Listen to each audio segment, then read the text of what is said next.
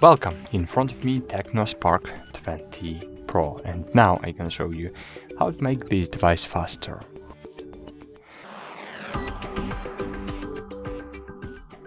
To do that, you need to remember the one rule: never fill up your internal storage over the 70% full.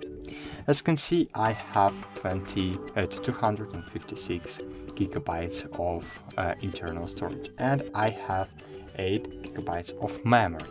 But as you can see, I have enabled the MEM Fusion. Using this feature, you can add virtual RAM, using of course the part of your internal storage, to boost your RAM. And I suggest you enable this feature up to 8 or 5 gigabytes. I am using right now 5 gigabytes because it's new phone.